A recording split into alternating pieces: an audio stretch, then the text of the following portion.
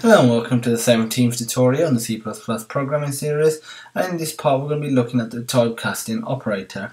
This operator allows you to convert a value of a certain type to another type, so maybe an integer to a float or a float to an integer. Obviously if you do something like a float to an integer, rounding will occur. Let's just show you how to implement this within C++.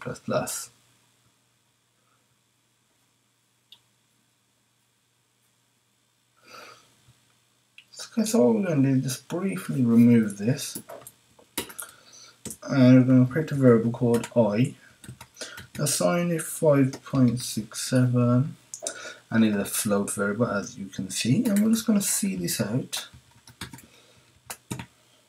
I and line, run it. I've got to just open up the Activate console.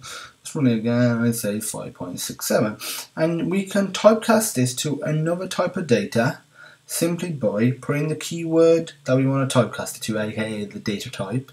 So we're going to put int, and we can enclose the actual variable in brackets. So if we run that, it'll typecast it, and it puts it at 5. So it hasn't rounded it, it's truncated it, I should say. But the alternative way that you can write it, and that is by putting the data type in brackets. Either way works. I generally prefer this method by putting I in brackets, or like this, or the variable, or the data I should say, in brackets. This is how you use the typecast operator.